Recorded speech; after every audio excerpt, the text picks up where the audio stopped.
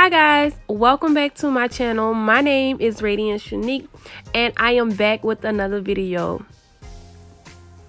Okay, so in this video I will be showing you how to make your very own wig.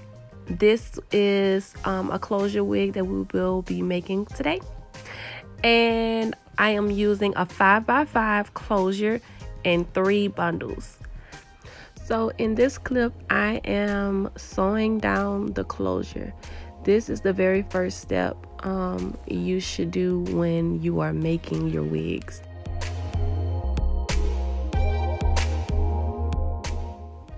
Okay, so here's another angle, and this angle is the angle that I love and I think that you guys will appreciate.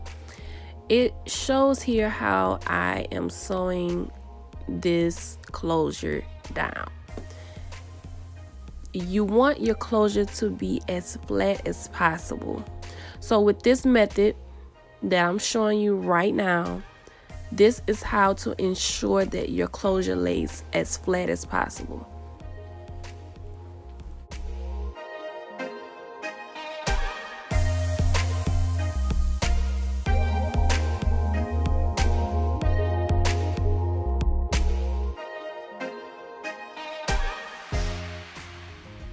I want y'all to really pay attention to this next clip. In this clip, I'm showing you how to lay the how to get your closure to lay flat, y'all. And this closure was semi-damaged, so I had to do some extra work. But this is a good example of how you can get the closure to lay as flat as possible when it's on your head. This will prevent the need for glue as well.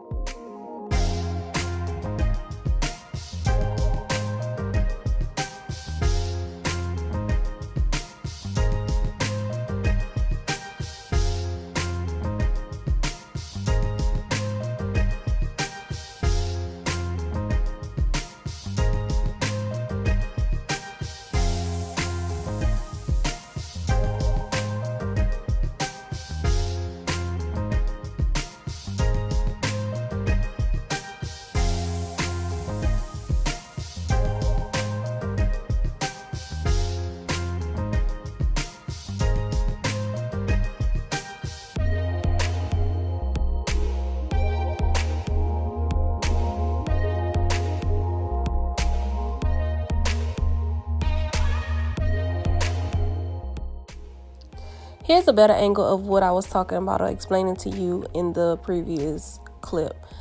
How I make sure that there's no buckles or puckles in the closure and ensure that the closure will lay flat.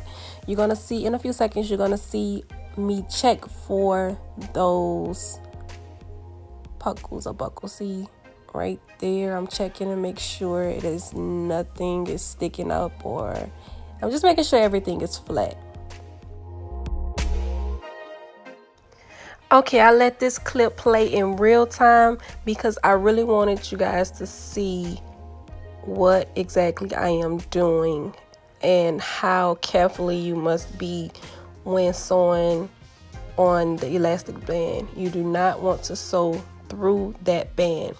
If you were to sew through the band, that band will not stretch, and your wig will most likely be too small, or it won't fit over your head.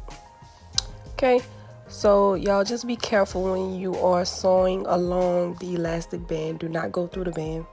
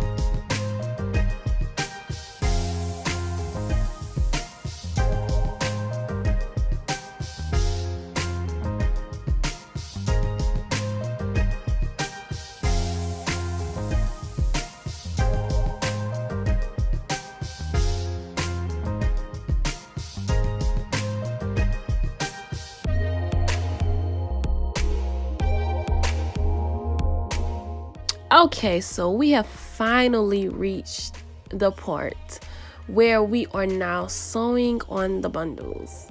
So y'all, as I mentioned before, to make sure you are not sewing through your elastic band because your wig won't stretch. I just wanted to reiterate that just so y'all don't mess your wigs up. It would be a tragic thing to spend 2 hours plus on making a wig that you can't fit. So, to prevent all of that, I am just mentioning one more time to be very careful as you are sewing along that elastic band. Now, some people start above the band, but I like for my bundles to go as low as possible. That way it gives me a little more length in the back. So yeah, you can start wherever you like.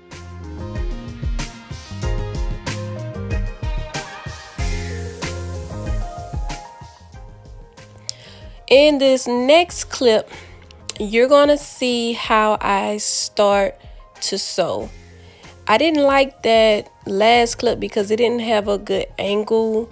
I couldn't get a good angle to show you guys exactly what I was doing. So here's a better angle and I'm going to explain it for you.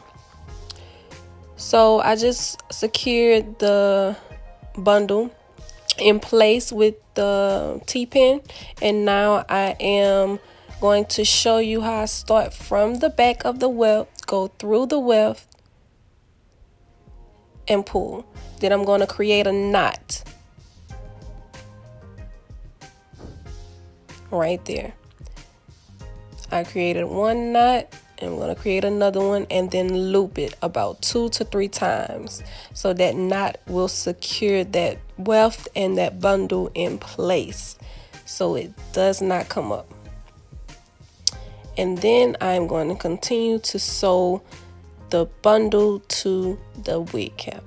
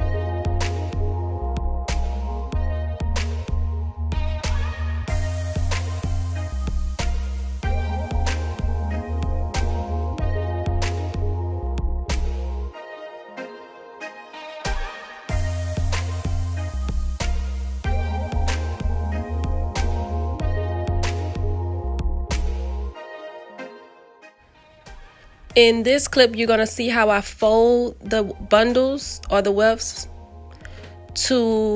instead of cutting them. I don't like to cut the client's bundles because most clients usually reuse their bundles. So I try not to cut the bundles if I don't have to. So I use a fold over method, and you're going to see here how I make sure that that bundle is laid flat. Even though I did not cut it, even though I used the fold over method, it's gonna still lay flat.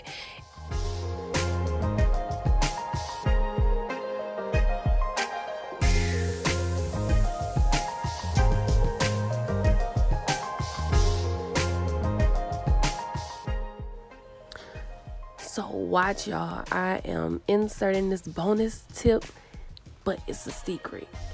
This is how to save you time from marking the wig cap.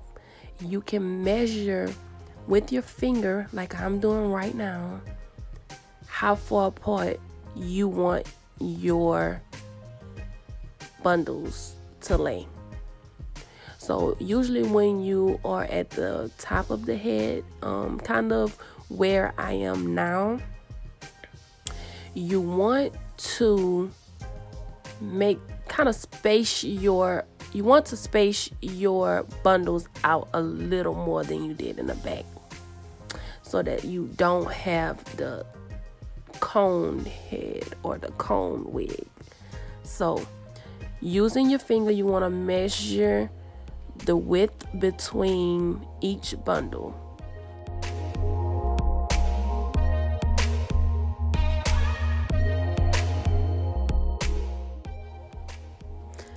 Okay, so in this clip, I'm showing you how to thread the needle. And because I did say this is a beginner-friendly video, I want to include every step. And here I am tying the knot. Wrapping the thread around my fingers twice, moving my fingers back and forth, and then creating the knot by pulling the thread to the end. Just like this. Yep. Perfect.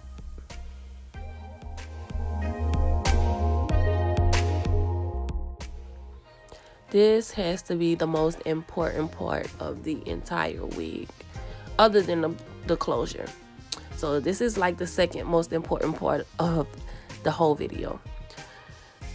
How you sew down this part of the wig is vitally important, because if you sew down wrong, overlap your wefts, or sew too much hair in this area, your wig will be jacked. It will be lumpity lumped. It will not be flat. It will not look right. So, again, measuring to make sure that your bundles are laid where you want them to be, not too close together and not too far apart. You want to take your time and make this as perfect as possible. This step is crucial.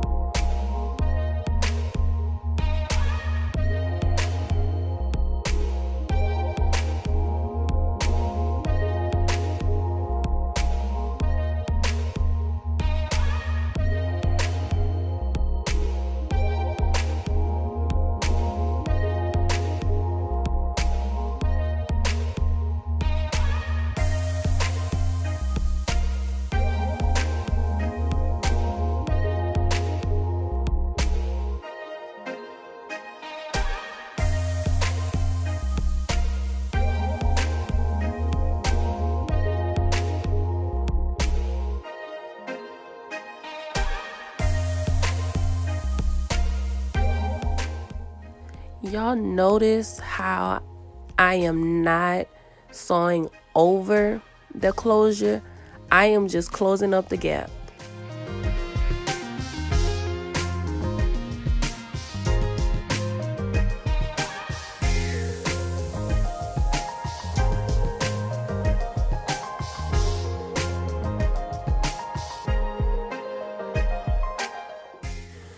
Yes!